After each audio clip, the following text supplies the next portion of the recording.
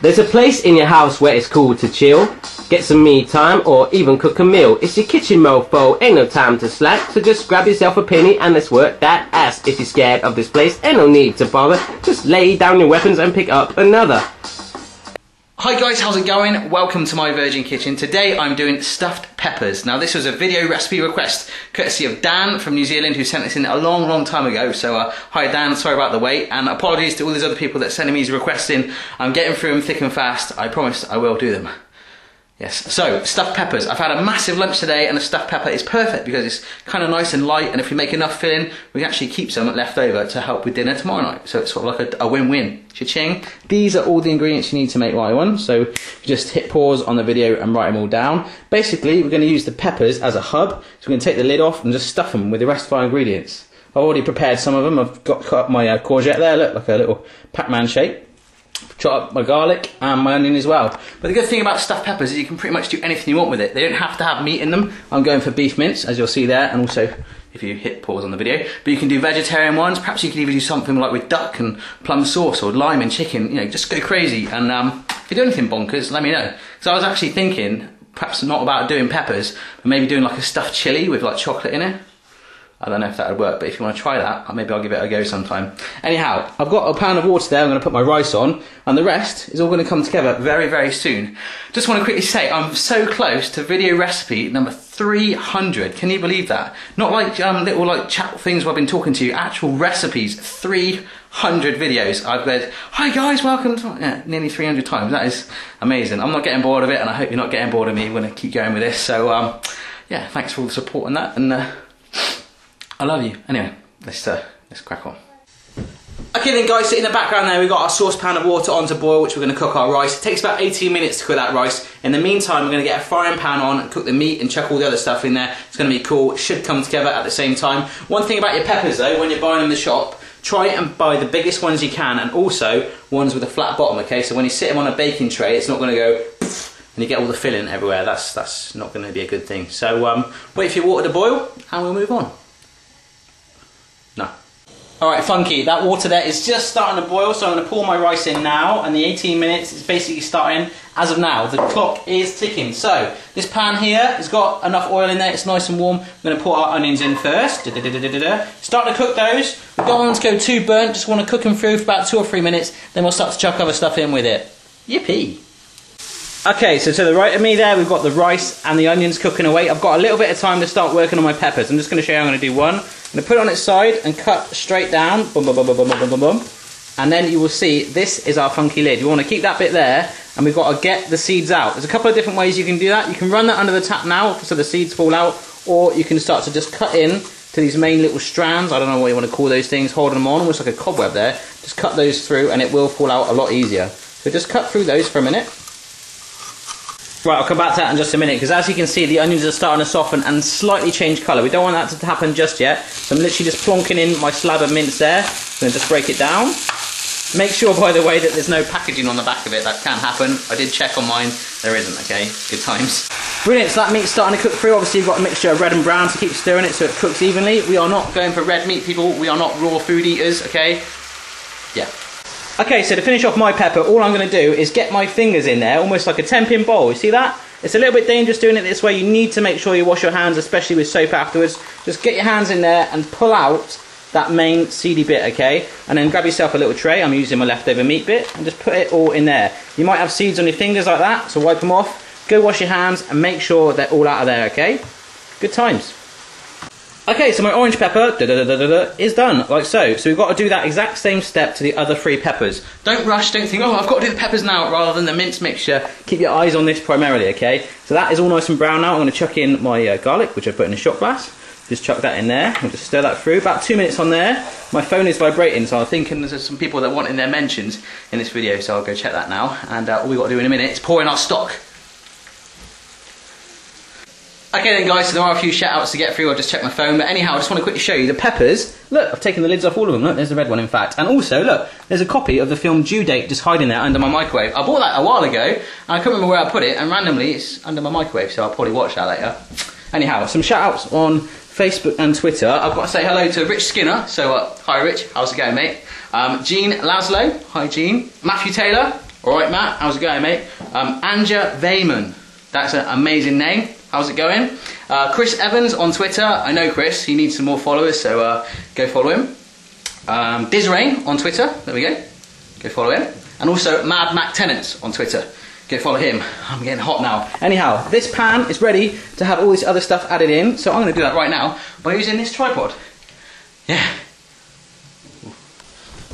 Okay, so when I said by using the tripod, I didn't actually mean the tripod's going to put the food in. I'm going to do that and the tripod's going to hold you. So anyway, got my courgettes, I'm going to chuck those in there, like that. Stir them in a little bit first of all.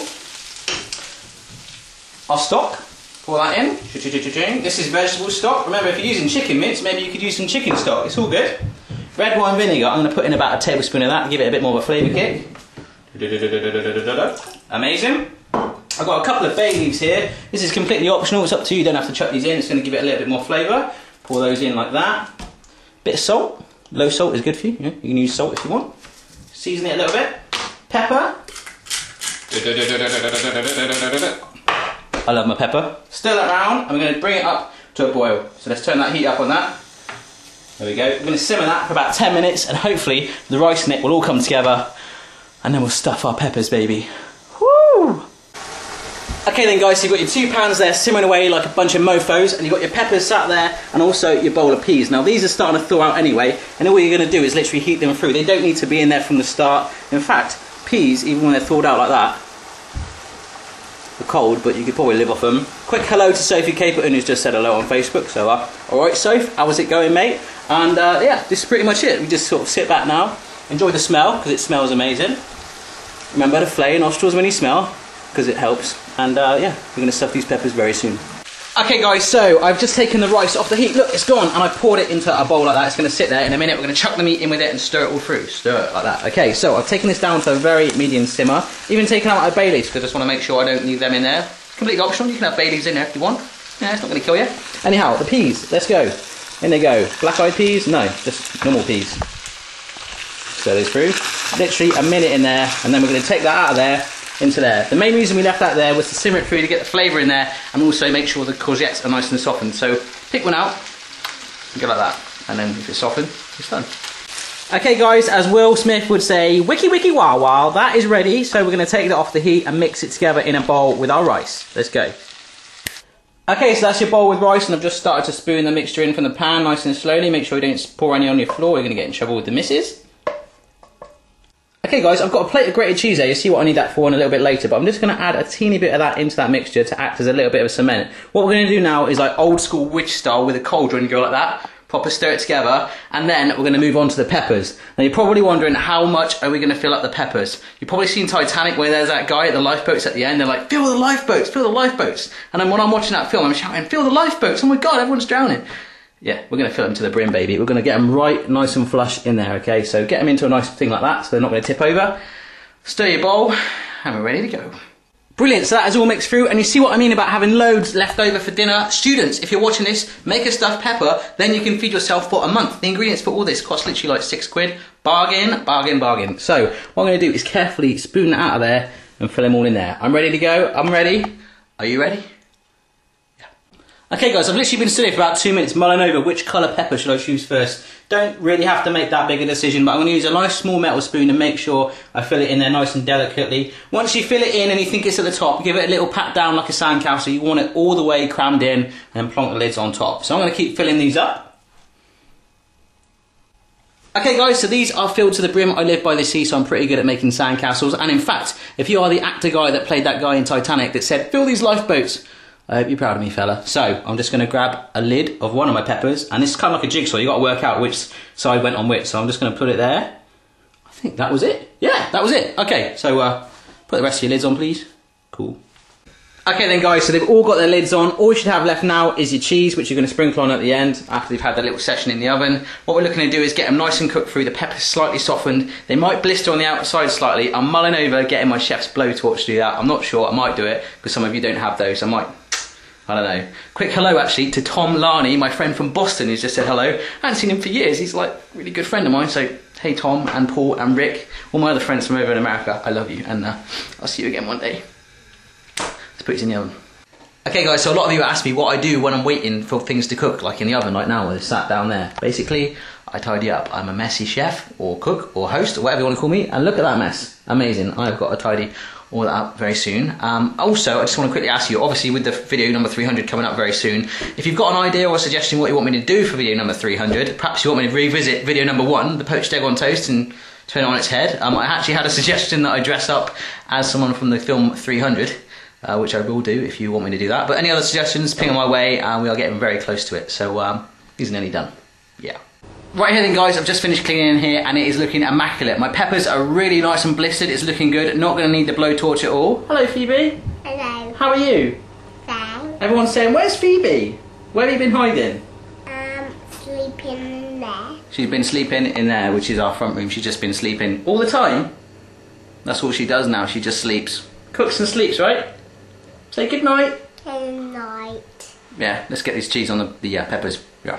Right, so I've just got these out. Look how blistered they are. The orange and the yellow have kind of merged together. You can't really tell which one's which. So I'm going to carefully take those lids off. Make sure you do that too. Put the cheese on it, and then we're ready to go back in for 5 minutes to melt it. Okay, so I've already done one. It's sticking out there. I'm not putting too much cheese on it. I don't want to overload it, but just enough. The heat from the peppers at the moment might melt it already, but we're going to give it a darn good cook. So let's plonk that straight back on there. Other 2 lids, and then back in the oven. Yeah.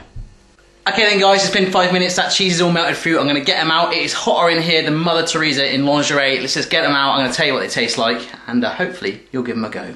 Ching-ching! Okay guys, so just off camera there, I've got them in their little oven dish thing. In fact, if I just swivel at camera, you can just see them around there. What I'm going to do, I'm not very good at judging how you actually spoon things on this, so I'm going to use a fish slice and a spatula to actually just pick mine up. But just hear me do this, and plonk it on the plate like so. So I'm going to get them all on there. Let's go for it. Kaboom, that is them all on there. Let me just zoom in. Look how blistered they are. I love that effect on the peppers. It really makes them nice and sweet. So I'm going to try one of these right now, and we're done. Okay then guys, it's time to eat it. It's been a real emotional roller coaster this video. All I'm doing is just cutting straight into it. Look how soft that pepper is. Wow. Right, look at that. Wow. It's like huge. Let's let it all fall out. Yeah, let's break it down. It's going to cut up a little bit of pepper. Some of that filling. It is red hot actually, so bear with me. Oh, it fell off. Oh yeah. I kind of want to like get all macho and go, who's the man? But that is pretty darn good guys. So, if I can make that, absolutely anyone in the world can. Have a go for yourself. Let me know how you get on, and I will see you again next time. I love you. Bye bye. Okay guys, last shout outs. I'm definitely going then. I want to say hello to Helen Spur, Kate Flammard and Alice Henley. Managed to fit you in. I'll see you next time. Love ya. High five!